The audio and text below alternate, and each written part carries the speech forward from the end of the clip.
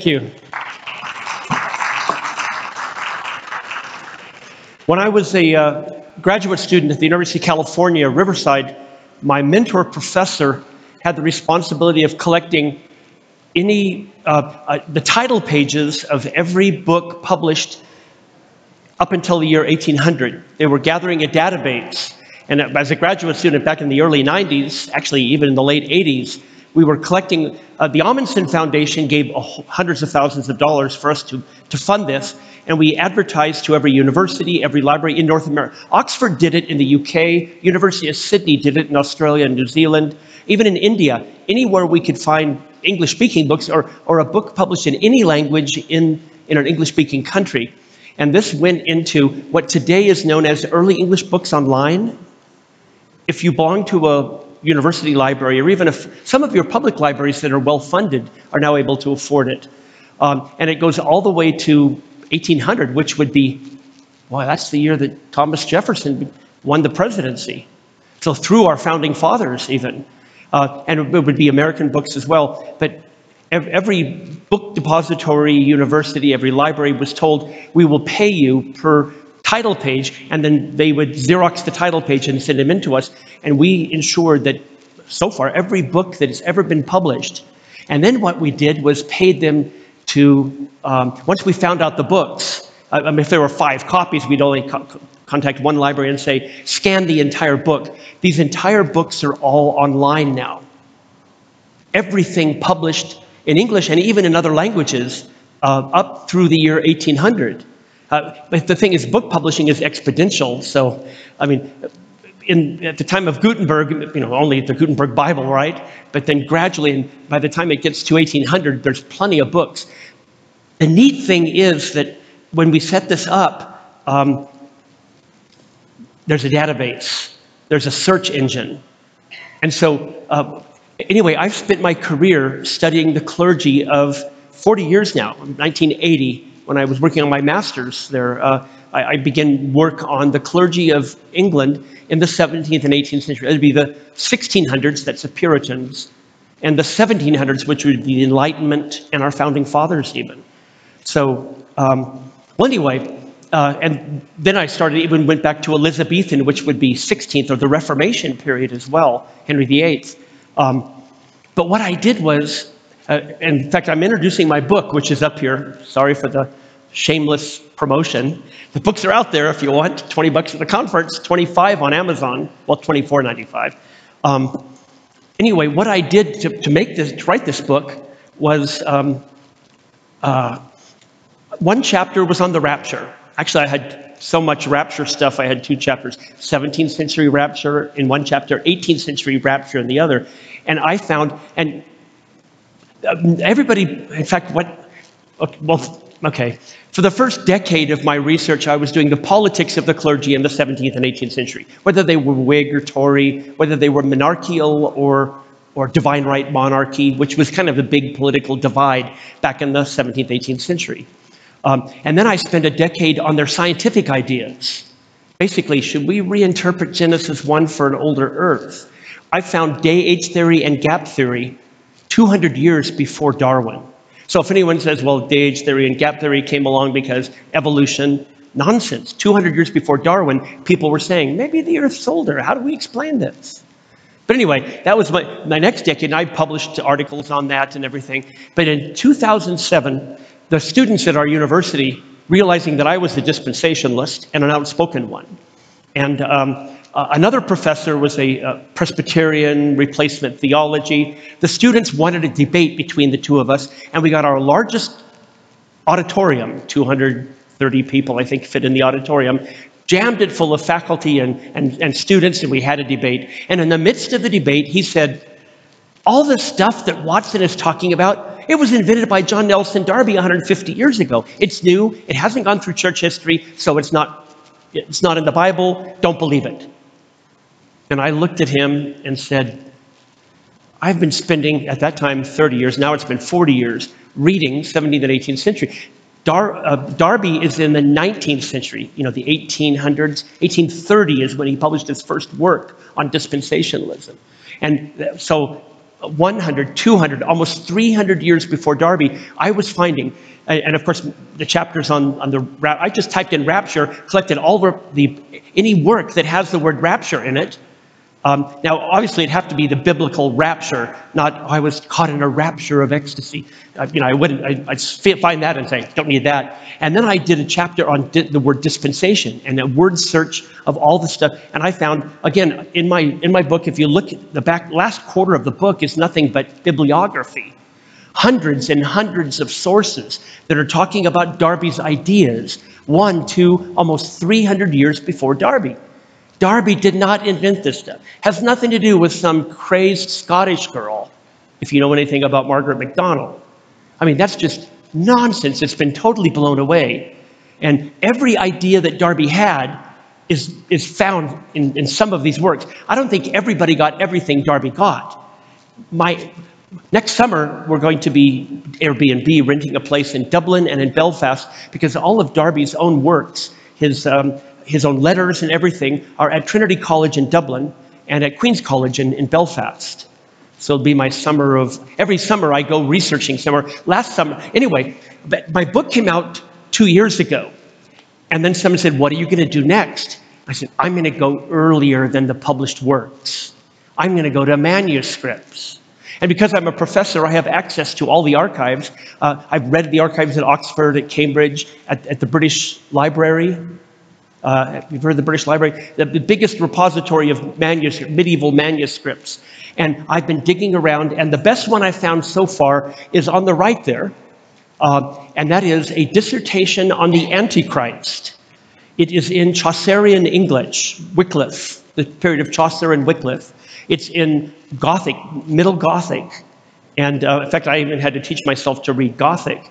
But it's a 9-page manuscript, and it talks about, in order for the Antichrist to be revealed, he has to desecrate the temple. The temple in Jerusalem doesn't exist anymore. So the Jews have to rebuild their temple in Jerusalem. To do that, the Jews have to return to Israel, rebuild Jerusalem, and rebuild their temple in order for this is his thinking, not mine. And by the way, as a historian, I just collect the data. And I'm going to present to you the data of church history from the apostles to this document at the end of the medieval period, almost at the time of this predates the Reformation by 100 years. Wycliffe was 100 years, a century before Luther. And so, but anyway, as an introduction to my scholarship and what I do, actually this is my first practice on this presentation. I hope you'll give me some criticism and I'll be able to improve my talk for the first week in December when I'm speaking at the pre-trib conference in Dallas that goes on every year, started by Tim LaHaye and Tommy Ice, and influenced, of course, by Walford and Pentecost and Ryrie, if you know who those guys were from Dallas Seminary. Anyway, let's go on with the talk. Here I am. You can't read historical eschatology, can you? But anyway, and of course, I teach at Colorado Christian University, just about 4 miles south of here. What is the thesis of my paper? Dispensationalists expect at any time and speculate a lot upon the apocalypse. Here we are. Now, you may say, well, I'm not a dispensationalist. Don't have a narrow view of dispensationalists. I think if you're a dispensationalist, that's probably why you're here. At least I have a broad view of what a dispensationalist is someone who, oh, here it is, believes in the rapture. I don't care if you're pre-trib, post-trib, even just pre-conflagration, if you know what that is, we'll get to it. But in some kind of resurrection of the righteous at some time, you believe in the restoration of Israel, that there will be an Antichrist, a battle of Armageddon, a second coming of Jesus. Now, I suppose not too many people here just call that allegory and really don't believe it's going to happen. It's just kind of figurative speech. But I would say that a majority of the clergy in this country, if not the laity, does believe that. So I would say that anyone that believes anywhere in the ballpark of that, I'm going to call them a dispensationalist. Hope you don't mind. And the reason why we're here is we're speculating on the apocalypse. We're expecting Jesus to come back at any time. So you're a dispensationalist. Now, anti-dispensationalists disparage it. That man that, in 2007, when he said Darby came up with it, I turned to him and I said, I've been spending 30 years at that time reading, and I run across this dispensationalism all the time. In fact, back as a graduate student, I went to my professor and said, I don't think I want to do the politics of the clergy in the 17th and 18th century. I keep running into this great eschatology, and I want to do that. And he looked at me sternly and he said, Watson, you're a conservative Republican and an evangelical Christian. It's going to be hard enough getting you a university teaching position. And now you want to do your dissertation on this nutty stuff? So I did the politics of the clergy, Whig, Tory, divine right, monarchy. But in the back of my mind, I always wanted to do it. And that debate in 2007 said, forget it, I'm dropping everything else, and I'm going to spend the next decade of my life studying the eschatology. And after the book came out, of course, I said, I got to go back further. I got to go back older. And so, I was reading Gothic manuscripts, mainly in very early English. You say, well, why don't you go to the Latin? My Latin isn't that good. And I have a friend, I'll introduce you in my talk, Francis Gummerlock. Francis Xavier Gummerlock. He was born and raised Catholic, but now he is moving closer, I think. He's a Calvinist, Reformed amillennial. But he is probably the leading researcher in the world in Latin manuscripts with eschatology, the eschatology of Latin manuscripts. And we've become fast friends. And he keeps finding the rapture in medieval manuscripts. And I'm going to share a lot of them with you today. So really, I do the English and he does the Latin, but the Latin goes way back. And he says, I keep telling him, you got to become a dispensationalist. He says, why? You keep running into dispensationalist idea. At least he's an honest scholar. When he finds it, he goes, Watson, I found another one of these things you're going to go crazy for, which I do. Anyway, let's move on. Prophecy is a major theme of the Bible, a major theme of Christ's teaching, as well as being taught throughout church history. People will say, well, after Constantine, people stopped talking about prophecy, and it didn't come back again until the Puritans. I hear that all the time. I've taught that all the time. And you know what? We've found enough stuff, especially Gummerlock has. And then I've been working on a lot of the church fathers myself in translation. A great resource for you. Have you heard of the Ancient Christian Commentary? It's just been completed. They've been working on a lot of them. Matthew was the first they did. But it's a commentary, of every book in the Bible, a complete library of commentaries of every book in the Bible. And anytime any church father, when I say church father, I go all the way to the Crusades. So the 1,000 years after Christ, church father and early medieval period. And every time they mention a passage of Scripture, by computer, I guess computers are great, they've been able to find them and they've put them into a commentary. In fact, my university library has them, and I've been checking them out and digging through them. What I've been doing is going through my favorite eschatological passages like Matthew 24 and 25, 1st and 2nd Thessalonians, the Antichrist in 2nd Thessalonians 2. Any good university, I would say Christian college, Christian university library or seminary library should have it. And just find one of your favorite eschatological books and go to that chapter and it'll have all the different church fathers and how they understood it. Yeah, some were amil, some were not. And I'm going to present to you the ones that were not, obviously, because I want to show you that not everybody was amil as my thrust. Anyway, so throughout, I'll now say dogmatically, and I've never heard anyone else say it, that eschatology was popular throughout church history, but the Roman Catholic Church never liked eschatology and tried to purge it, tried to do everything they could to stop it. So, we'll look at that. Therefore, it is those who mock us who are new. We prophecy people are not the new people. They say, back like Darby's new, therefore you can't believe it. Throughout church history, there have been prophecy people. And the people that disparage us are either those medieval Catholics who don't like eschatology because they want to force their agenda on us, or they are influenced by modernism, liberalism. They don't believe in prophecy, secularism, and that has so influenced our churches, our seminaries, even our Christian colleges. Colorado Christian, when I was first there, was on a liberal trajectory. And Bill Armstrong, who was U.S. Senator in Colorado during the Jimmy Carter, Ronald Reagan, and George Herbert Walker Bush, close friend of Ronald Reagan's. He was the leader of the religious right in the Senate back in the 80s. Have you heard of him before? He was our president for the last 10 years. He just passed away recently, but he brought in hundreds of millions of dollars, and we're putting a new multi-million-dollar building every year there. And we're kind of a flagship of one of the most conservative Christian colleges around, both politically and evangelically. And we've purged a lot of the liberals that were there when I first got there, I almost didn't get the job because they thought I was too conservative. And now, almost everybody, all the new hires are more conservative than I am. So, there you go. Anyway, we've got to move on, or I'm not going to finish this. Here's a quote from Rabbi Hillel Silver. One of the last slides is of the cover of his book. And Rabbi Silver wrote History of Messianic Speculation in 1927.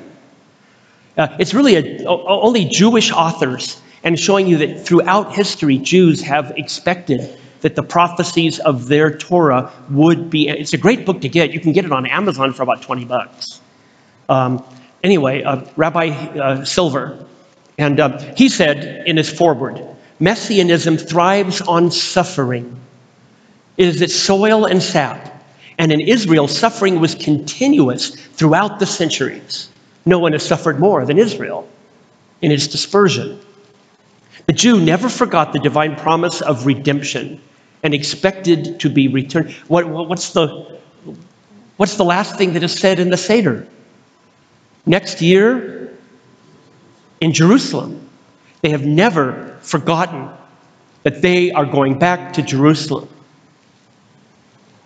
The Christians may have poo-pooed it for a while, but I think we're getting back on the right track now. Anyway, so I would say my thesis would be apocalyptic literature is always produced by the oppressed. And I would say that if you're not really a Christian living for Christ, you're going to be oppressed if you are.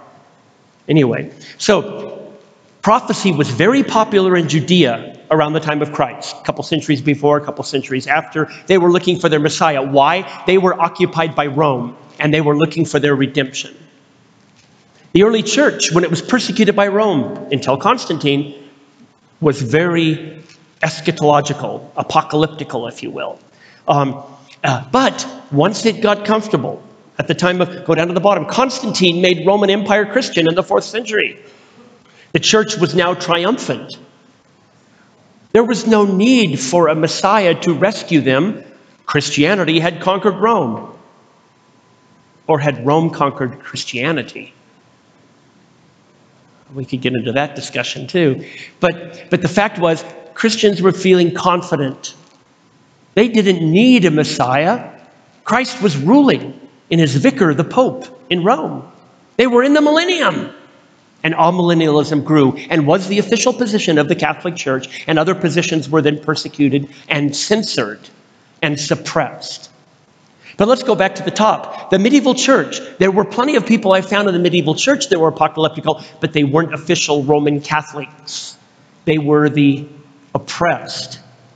Maybe they were monks who were reading the scripture on their own and disagreeing with Rome. Some of them. Or there were groups that were cast out of the church. The Cathari, the Waldenses, the Apostolic Brethren, Wycliffe and his followers called Lollards, Huss and his followers called Taborites. They were all apocalyptic. Why? Because Rome was breathing down their neck and didn't like what they were doing. And most of them saw Rome, all of them saw Rome as the Antichrist. We'll get to that as my talk goes on. Better get moving. Then the early Protestants, when Roman Catholic armies started invading Protestant areas. I know of no instance where Protestant armies invaded Catholic areas. But as areas became Protestant, Rome felt they needed to, boy, if there's Roman Catholic here, you'll be offended. But hey, I'm a historian. This is all cataloged in history. The Catholic Church wanted to force them back into Rome and brought their armies. Hence, the 30 Years' War, the religious wars in Europe shortly after the Reformation. And of course, all those Protestant groups, then apocalypticism grew. They saw the Antichrist as the Pope in Rome. They were expecting a rapture. Things like that started coming up. And then finally, the next time we see a real growth in apocalypticism is in the late 19th and 20th century in America. And it's the fundamentalist Christians, the people who truly follow God's word, that were becoming apocalyptic in the dispensationalist movement of a century ago, the fundamentalist movement. Why? They were also persecuted by the growing liberalism in the church. Hence, once again, the college where I teach was started in 1914 as Denver Bible Institute, as part of the fundamentalist modernist controversy and the fundamentalists rallying together for a Bible college here in Denver. Anyway, another time when they moved away from apocalypticism was Europe. When Europe began to dominate the world, and European colonialists and even missionaries were going out and spreading Western civilization around the world, a new theology grew up. And that would be postmillennialism. And that is, we are going to make a perfect world through education, through bringing Western civilization to the heathen, through education. Actually, what it grew into is progressivism, which itself is a religion. And in progressivism, we're going to continue progressing until we reach the millennium on earth. And the early ones were Christians in saying, well, when Christ comes back, he's going to congratulate us because we've done such a good time because we brought in the millennium for him. And I would say that's the religious fervor that you have. I don't want to talk about politics too much, but in those people who call themselves progressives in our political system today without mentioning any names or political parties. Well, this is kind of the traditional story that I've already told you that you will hear so much. In the 1st and 3rd century, the church was premillennial. I guess I can read it here. The most striking point in eschatology of the ante-Nicene, ante means before the Nicene Creed. The ante-Nicene age is the prominent Chiliasm, or millenarianism. Chilia is the Greek word for thousand, so 1,000-year millennium. That a belief of a visible reign of Christ in glory on the earth with his risen saints for 1,000 years. Now, this was held by Barnabas, Papias, Justin Martyr, Irenaeus, Tertullian, Methodius, Lactantius, all of these early church writers who were premillennial. And the quote comes from Philip Schaff, who's one of the most respected church historians out there, even by the liberals. I mean, he's a biggie. And he himself admitted the early church was premillennial, not amillennial or postmillennial. Premillennial. Another news source that did an awful lot of work, Paul King, in his work Premillennialism in the Early Church that came out in 2002, he cites at least 14 church fathers who were premillennial. And he has all their sources and everything. So I direct you to him. I've looked at him too, and my paper is influenced by him as well. Although Christianity began as a Jewish sect, by the 2nd century, it was overwhelmingly composed of Gentiles. And by the 4th century, it was the official religion and did not need a Messiah because they'd already conquered the Roman Empire. Increasingly, early Christianity departed from their roots and began to disparage their roots, which Paul warned us about back in Romans. In the 4th and 5th century, the growth in amillennialism. There is no millennium, or there's no literal millennium on the earth. We're in the millennium now because Christ is ruling in Rome with his vicar, the Pope, because the vicar is the representative. So the Pope is Christ ruling from his throne. Now Eusebius, who was really an apologist for Constantine. There he is, apologist for Constantine. Rejected the premillennial position. Funny how right about Constantine, they left premillennialism and went to amillennialism. Why is it that our theology is so often dictated by our circumstance rather than what the Word of God truly says? Anyway, the Messiah is now unnecessary. Claimed the idea of an early millennium was held by a great majority of the church. So even Eusebius said, yeah, a great majority of the church holds to being a millennium, but it's not going to happen. We don't need the Messiah anymore. And Augustine, or Augustine, there's still a debate on how you pronounce that, promoted amillennialism, which then and even Augustine admitted that in his youth he was premillennial. But he said, there's no need for it now. We've conquered Rome. We're in the millennium. As papal power grew in Rome, replacing imperial power at the fall of Rome, there was no longer a need for a coming Messiah. A doctrine grew that Christ was ruling through his vicar, the Pope. When in the 4th century, Christianity attained to a position of supremacy and became the official religion of the empire, ecclesiastical disapproval of premillennialism became emphatic. The church was emphatic. Don't talk like that anymore. We're in the millennium now. So the only people who could hold otherwise were on the outs with the Catholic Church. And back then, if you're on the outs of the Catholic Church, you could expect a crusade or something like that going against you. Anyway, I've said enough on this slide. We have to move on. Now, I've got some great sources I've discovered in the 5th and 6th century that show the growth of apocalyptic pessimism at the fall of Rome. Hesychius, Bishop of Dalmatia, wrote about the second coming near. Why? Barbarians were coming. I mean, Attila the Hun had been marching through what is now Yugoslavia. Didn't make it all the way to the coast of Dalmatia, but I mean, he was up in Croatia and Slovenia and that area. And he said, that must be the Antichrist. We're coming towards the end. Sulpicius Severus believed the Antichrist coming was very near. Pope Gregory the Great, we get the Gregorian chants from Gregory the Great.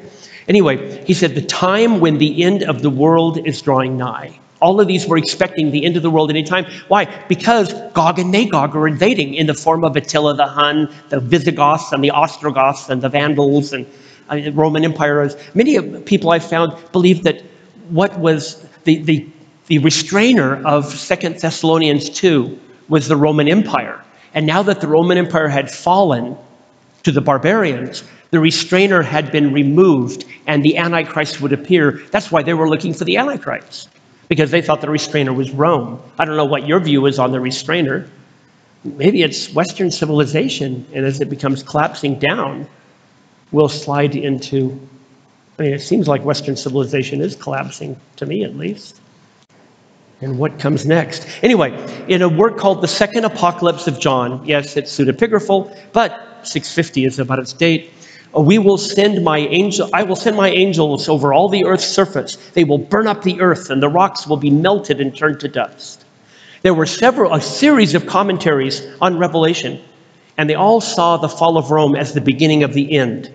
You can see the names: Caesarius, Asprenius, Beatus, Ambrose Altipert. And then there's a man, Theodorus Studios, who said, when the stream of fire will usher forth, then save me from the flames that can never be cooled. These flames are coming very soon. This all comes from Francis Gummerloch's article, Apocalyptic Spirituality in the Early Middle Ages. By the way, all of his works that are published are on his webpage, francisgummerloch.com, if you want to take a look. But he said he found 5 or 6 more rapture passages. They're usually not they're usually mid-trib or even a post-trib rapture, but it is a rapture before the length of time you can discuss. And he's presenting them at the Evangelical Theological Society conference just before Thanksgiving in Rhode Island. It's an annual conference of all the theologians. And in fact, I applied to speak there too, but they turned me down and they accepted him. I know 3 other people who were turned down, all dispensationalists. Now, this guy writes eschatology, but he's Amil. It's my theory that they accepted him because he was Amil and turned down myself and 2 other dispensationalists from speaking. And you don't really hear I think they're on the outs. We're on the outs with the theological elite in our country. Who's right? I'll let you decide. Anyway, but he's still my friend. I mean, we may disagree on theology, but he's finding stuff for me. And when I find stuff for him, I give it to him as well. Anyway, Gummerloch, was able to discover 8 expectations of a pre-conflagration rapture. Now, what is that? It's a rapture where the church is taken up, and then the earth with the ungodly are destroyed, and then the godly are brought back down on a new earth. Now, how long is that period? They said long enough to burn up the earth and refresh it. I guess God can do that in a day or so. And so they never really stipulate how long this pre-conflagration rapture is. But going through them really quickly, Hilary of Poitiers, when the wrath of God rises, the saints will be hidden in God's chambers. But the faithless will be exposed to the celestial fires. Now, how long are they hidden in God's chambers? As a good pre-trib guy, I would say 7 years. But he doesn't say 7 years. He just says hidden in the chambers while the fire destroys the wicked. And then redeposited once again. Augustine of Hippo said, Augustine, the Amil guy, where shall the saints be during the conflagration? And before it is replaced with the new heavens and new earth? In upper regions. So he was Amil, but he did believe that Christ would come back, rescue the church, destroy the earth, and then deposit the church back down. He gave no time period. I don't think he was pre-mill. He says he was, in his youth he was pre-mill. Anyway, enough of that. Julian of Toledo. By the way, this is before the Muslims took Toledo, of course. So actually, he was there alive when they did, but he was a Visigoth churchman. Anyway, he basically repeated verbatim the words of Augustine, which was, the church will be up in the nether regions when the earth is destroyed. The Venerable Bede, the great church historian of English church history, said, when the Lord descends for the judgment, the saints are immediately caught up to meet him in the air. He even cites 1 Thessalonians 4 as that passage being caught up in the air. Fire then will cover the whole surface of the earth, and the unjust will be unable to be caught up into heaven. They will be destroyed before God then redeposits the righteous back upon the earth. Brendan, he was actually a disciple of St. Patrick. Columba was too. In fact, there's St. Brendan. He's pretty well known. If you were an Irish or a Scotsman, you would know who St. Brendan was. And he said that his monks would be raised high over the fire of doom and then return. So he didn't say all the righteous, my monks will be rescued, and then they'll start, spreading the word on the new heavens and the new earth. And then Passatius Radbertus, the one who seeks the things that are of God will be taken, and the one who seeks the things which are of the world will be left behind in the fire. Pseudo-Alcuin. Now, Pseudo-Alcuin doesn't mean that he is fake. It's another guy by the name of Alcuin. And maybe he's trying to pass himself off as the Alcuin. Alcuin was the chief churchman for Charlemagne. He kind of led Charlemagne's educational program and religious revival within Charlemagne's period. But this is the guy that lived about a century later, and maybe his name was Alcuin too. He just didn't say, I'm not the early Alcuin. He just said Alcuin, and people think, oh, you're trying to make yourself be like Alcuin. Hey, my name is William. There are a lot of Williams out there. I mean, I don't think that because we call him Pseudo-Alcuin that he is fake in any way. But he said in 1040, which would be 200 years after Alcuin, when the Lord comes for judgment, there will be a white cloud which, screening the saints, will protect them from the fire burning the world.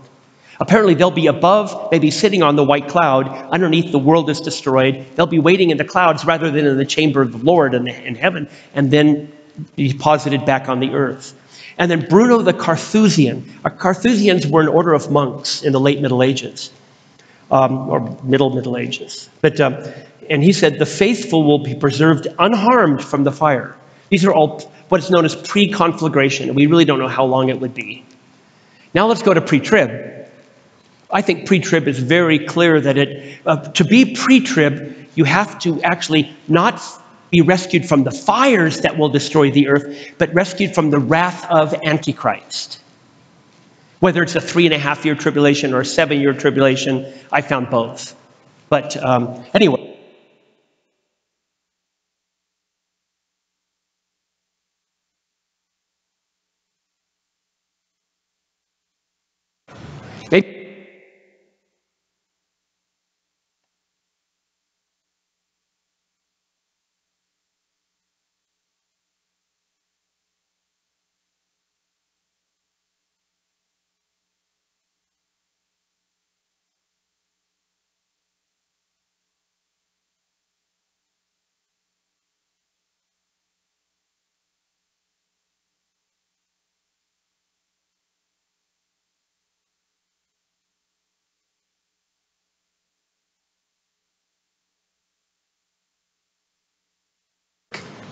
I think he had correct theology, but he was a millenarian. But of course, 3rd century, that's before Constantine. That can be expected. And he's cited by several church fathers, and some of his own work does exist, but only in fragments, papyri fragments. He said, the Antichrist will set himself up in Jerusalem. Enoch and Elijah will return. So the 2 witnesses already in the 3rd century, people think the 2 witnesses in the book of Revelation are Enoch and Elijah. And that's the general story I find throughout the medieval period. Enoch and Elijah will return and oppose him. And then, of course, the Antichrist will be executing them. When the end time persecution of the Antichrist intensifies, that last 3.5 years, Christ will take pity on his people by sending angels from heaven to snatch up those who have the seal of God on their hands and their foreheads, and remove them from the wrath of the Antichrist and lead them to paradise. There, the raptured saints will receive white robes, dwell in safety from the Antichrist. After this, Christ will return with those saints to the earth. And that would be probably a 3.5 year, a great tribulation, which would be the last 3.5 years. Maybe that would be a mid-tribulation rapture. Yeah, some of these are kind of gray areas between a pre-trib, a mid-trib, but he refers to the last 3.5 years as really the tribulation. So maybe it's still pre-trib. It's only a 3.5 year. Anyway, it's not pre-wrath, but pre-trib. Why? Right in the text. Its purpose is, according to Gummerlock, Gummerlock says its purpose is specifically related to the removal of the wrath of the Antichrist and escape from the tribulation sent on the world by God in the last days. And it really shows close affinity to the pre-tribulation works that you read today. Anyway, but a 3.5 year tribulation. Let's go to Andrew of Caesarea. Now, this is not Caesarea Philippi in northern Israel or Caesarea Maritime, which is on the coast of Israel, but another 3rd Caesarea, which is kind of on the border between Cappadocia and Galatia in Central Asia Minor. He was a bishop there in Caesarea. 610 is about the time he wrote, the best guess at when it was written. By the hour of trial, he speaks of Antichrist at the end of time. So it's a commentary here. It's a commentary on the apocalypse. And he says, what is this trial? I think it's the Revelation 3, that they will be saved from the trial that will be upon the whole earth. Anyway, and he says what it is the trial of the wrath of Antichrist. They're escaping the wrath of Antichrist and going to be with the Lord for that under 3.5 year period probably. But it could be a 7-year period because he doesn't say, but he will be safe from the wrath of Antichrist. And that tells me it's pre-trib. Pseudo-Ephraim was very popular a few years ago. He was actually discovered by Grant Jeffries. Anyone know who Grant Jeffries is? And of course, Grant Jeffries took it to Tommy Ice, and Tommy Ice freaked out. Boy, when I got a lot of this material, I contacted Dwight Pentecost just about 2 weeks before he passed away by email. He said, you got to let Tim LaHaye and Tommy Ice know about this. And so I did contact them. In fact, I tried to figure out how to get a hold of him and was having trouble. But one of my former students was Jerry Jenkins' son.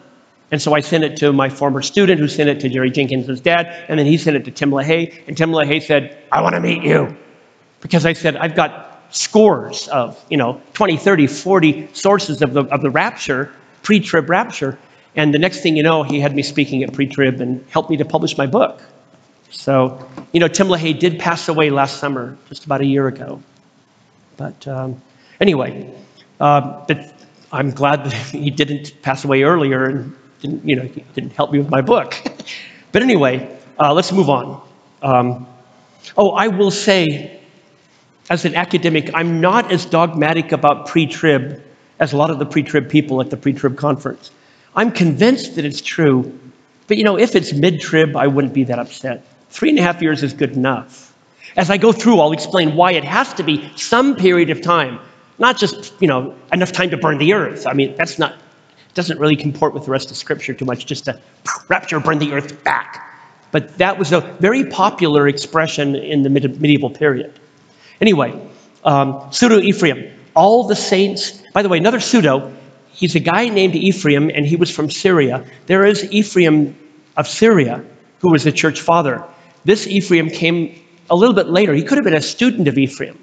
And it could be that he's representing Ephraim in the next generation, because it says, well, this is what I heard from Ephraim, but Ephraim never wrote it down. Don't think that he's faking it and we can't trust him because he has pseudo. It could be, too, that Ephraim was a pretty popular name in Syria at that time. And they just said, I'm Ephraim, I'm in Syria. And people said, oh, you must have been the Ephraim of Syria, you know. And now we know that he wrote after Ephraim of Syria, but it was probably influenced by Ephraim of Syria. Anyway, Pseudo-Ephraim, in his sermon at the end of the world, we found Syriac manuscripts from the 6th and 7th centuries, and even some Greek and Latin from the 5th, 6th, and 7th centuries. So it was well translated. It was first, I think, in Syriac, even though we found a Greek that's earlier. I'm sure there's some Syriac. He's from Syria. He probably wrote in Syriac and not in Greek. But how do we know? Anyway, all the saints and elect of God are gathered together before the tribulation. Before the tribulation, the saints and elect of God are gathered together from the tribulation which is to come, and are taken to the Lord in order that they may not see at any time the confusion that overwhelms the world. So the saints are not going to experience the confusion of the Antichrist, the persecution of the Antichrist. They're going to be gathered together and whisked away during that period when the Antichrist rages. Of course, the two sorrows of the kingdom of heaven, which is a manuscript that was an Irish manuscript found in the 11th century, is really influenced by the apocalypse of Elijah. Probably had a copy and rewrote it, but he rewrote it in, I think it was in Gaelic at the time. But anyway, and then there's the history of Brother Dulcino. Brother Dulcino was in a monastery in northern Italy. In fact, they had to flee from the wrath of the Roman Catholic Church. Monks who wanted to follow God and started to become apocalyptic and were persecuted by the Roman Church because of that, and they fled north to the borders of Switzerland, around Lake Como. I don't know if you know, the far northern border of Italy and Switzerland. But they were not that far. They were around Milan area when they had to go flee north to get away from the persecution of the Catholic Church. And Brother Dulcino, in fact, Brother Dulcino was actually found by Gummerlock, and he's published a lot on it, and it's out there now. Anyway, the Apostolic Brethren are the monastic group. Brother Dulcino was their leader. And he said the Antichrist was coming into the world within the bounds of the said 3.5 years. Maybe it's a mid-trib. And after that, he had come, they're transferred into paradise. They're unharmed during the persecution of the Antichrist. And at the end, when Christ comes back, they will descend with him to rule with him in the millennium. Now, I'm going to go really fast on 9 expectations of a mid-trib rapture. Tychonius, who was a Donatist. They were a group that rejected Rome. They were called heretics because they rejected the Pope in Rome, but also because they felt that if you denied Christ in the persecution of the Roman Empire, that you'd lost your salvation. And so I guess we could call them heretics, but I'm not as hard on them as the Catholics are. And he comes up with a mid-trib rapture. In the Acts of Pilate, there's a mid-trib rapture. Primasius, the Venerable Bede, comes up with a mid-trib rapture. Alpert of Ambrose. I mean, you can go through this list. I'm going to skip it because I want enough time for questions. The church must be in heaven long. I'm going to be dogmatic here. The church must be in heaven long enough for a wedding. 7 years, 3.5 years. I'll go for 3.5 days. But it's got to be long enough for a wedding. A preparation of the bride. She'll be clothed in white garments. Then she will return to earth with Christ in her white fine linen. I'm convinced of that if you read, I think it's Revelation 19, isn't it? Holy-of-Course is in there too, where you have the wedding supper of the Lamb. You know, the preparation of the bride, the wedding supper.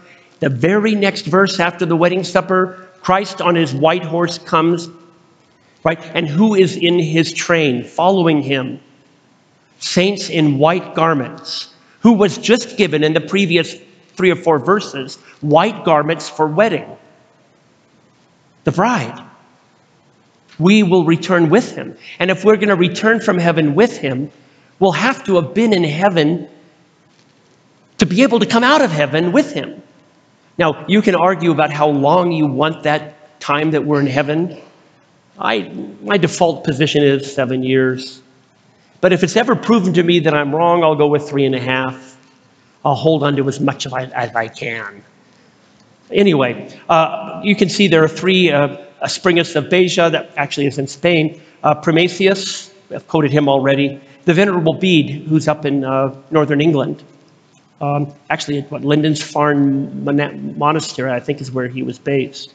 Anyway, let's move on. There was a medieval tradition of a last godly emperor who fought against Gog and Magog. And we find this throughout the Middle Ages, that there'll be one last godly emperor, and Gog and Magog, probably the Mongols, coming into Europe, and they'll be able to save him. But then when he dies, the Antichrist will take over. And you find that in the Tributurna Sibyl, in Pseudo-Methodius. You can see Friedrich Barbarossa, who was in the Third Crusade with Richard the Lionhearted and King Philip of France. Well, on the way there, they were in Asia Minor crossing a river, and Friedrich Barbarossa fell into the river. He had black armor. With all the other horses in the river, there was so much muck that it was about an hour before they pulled him out. But because he was in his armor, he sunk to the bottom of the river. And he was the Holy Roman Emperor, the Emperor of Germany. And many of the Germans went back and left poor old Richard the Lionhearted to go after Saladin on his own. But anyway, there's been this long medieval legend that Barbarossa will come back again and defeat the powers of the East, Gog and Magog. And Hitler made a lot of that in Nazi mythology, believe it or not. What did he name the invasion into Russia, where Gog and Magog was supposed to come from? Operation Barbarossa, from that very myth. Well, anyway, I wish I had more time, but I've got to skip a lot of this stuff. You can see my sources at the bottom if you're interested. Now, in the 2nd to the 5th century, there's a tradition of a Jewish Antichrist. My medieval tradition. What I found that in my manuscript from the Wycliffe period, that the Antichrist was to be a Jew from the tribe of Dan, and that he would then restore the temple. The Jews would believe him because he was Jewish. Why would the Jews follow a Gentile Antichrist? But if the Jews are going to be the ones who follow the Antichrist, he will rebuild the temple. But then when he rebuilds the temple, he'll then desecrate his own temple that he's rebuilt and claim himself to be God. And that is a myth that it pervades as early as Irenaeus mentioned it. Hippolytus, a disciple of Irenaeus, went into even more depth on it. Cyril of Jerusalem, Jerome, Theodore of Syr also believed that. Let's go on. It went throughout the Middle Ages with Primasius, Gregory the Great, Andreas, John of Damascus. All of these are following that line and again, there are biblical reasons for it. Remember that Dan is not mentioned as one of the tribes in Revelation when there's the 12 tribes and the 144,000. And so why? Because Dan is the rejected tribe, because just as one of the 12 disciples was Judas, one of the 12 tribes, that's why Dan had to be replaced with Ephraim, Manasseh. Again, I'm not a theologian. You can do a better job with me on that. But I keep running into this all the time, and boy, I've got to wrap it up in 5 minutes. Okay. By the way, the medieval tradition of a future papal Antichrist. The earliest pope Antichrist is Arnulf of Reims, 991. He was an archbishop of Reims. He was actually the illegitimate son of the last Carolingian king. And when they went from when the French changed dynasties and got rid of the last Carolingian king, he was kind of in the way. The Pope sided against him. The Pope sided with the new French monarchy. So he called the Pope the Antichrist. But it's the first evidence that and of course, in the investiture struggle, where, I don't know, who gets to name a bishop? Does the Holy Roman Emperor get to name him, or the Pope get to name it? And actually, prior to the reinvigoration of the papacy in the 11th century, I don't know if you know the papal Reformation that took place starting in 1071, but we had weak popes before that, and usually the King of France named the bishops in France, the Holy Roman Emperor named the bishops in Germany and Central Europe, and all of a sudden now we have stronger popes that are insisting that the Pope has the power to do that, and there's that struggle. Well, there were many different clerics, bishops, who sided with the Holy Roman Emperor against the Pope, who then called the Pope the Antichrist. But this idea of a papal Antichrist, Bernard of Clairvaux and Hildegard of Bingen had a vision that both of them had visions that the last Pope would be an anti-pope, that the last pope would be the Antichrist. In fact, I still hear, even from Catholics, they say, well, Hildegard of Bingen had this vision. Actually, Bernard of Clairvaux believed her vision, that the last pope would be the Antichrist. And it's been echoed throughout even I know Roman Catholics that believe the last pope is going to be Antichrist. And many people, I know Catholics now that are saying, this new pope is so weird with gays and transgender and things like that, that they're saying, is this the last pope who's going to be the Antichrist? Tossing things out, I hope you're interested, and I probably have 2 more minutes. Joachim of Fiore and the rigorous Franciscans, the Franciscans split into the liberal Franciscans and the strict Franciscans. And the strict Franciscans were persecuted and driven out, and they became eschatological. Usually when they're persecuted by the Catholic Church, they become eschatological. You can see other groups, the Lollards and the Taborites, who are followers of Wycliffe and Huss, eschatological. Usually when you're persecuted, you become eschatological. Now, another slide. Belief that God will be returning to the Jews in the last days, that the time of the Gentiles will be fulfilled. And once again, a lot of them maybe not, some of them do mention a rapture where the Gentiles take off, but others that in some way God will return to the Jews as his people and work with the Jews in the last days. And you can see the 4 that are my sources for that, even though we're out of time.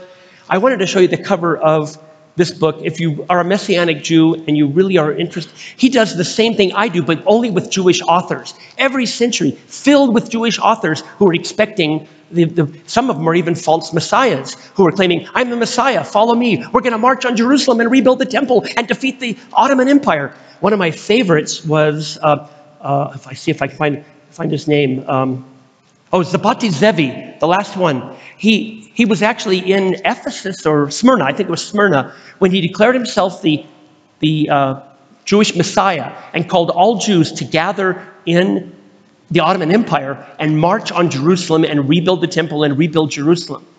The Ottoman Sultan captured him, imprisoned him, and gave him a choice: convert to Islam or be executed. He converted to Islam. And all of his followers were dejected and realized he wasn't the Messiah. And that was the end. But in this book, there are a lot of pseudo-messiahs, 22 or more that he counts. My conclusion. Okay, dispensationalists, I'm repeating my introduction, really. Dispensationalists expected any time and speculate on the apocalypse. Anti-dispensationalists make fun of us, disparage us. They say we're nuts. They say our eschatological ideas of the last days are new. No, they're the new ones because they're affected by modernism, by liberalism. Prophecy is a major theme of Scripture, a major theme of the teaching of Christ. Throughout church history, you'll find them.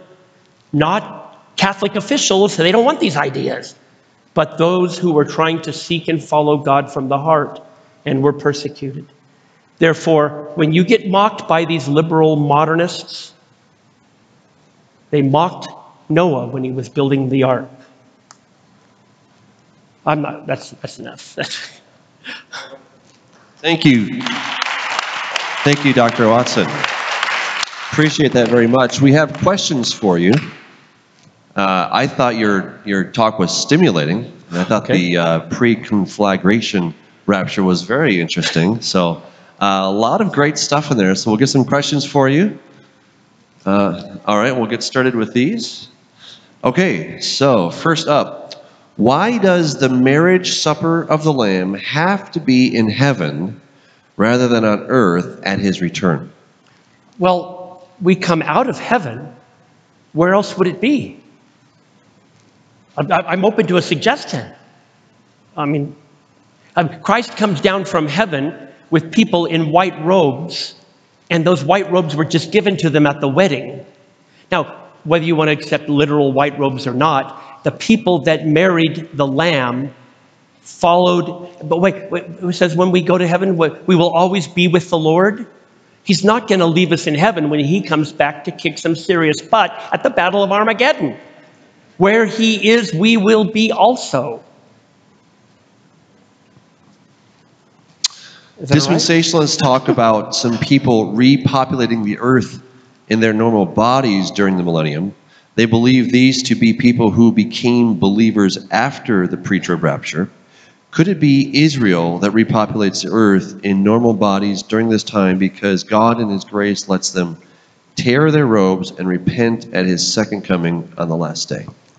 I know that when we return with him from heaven, we will rule with him. Maybe he's going to give us what would I want?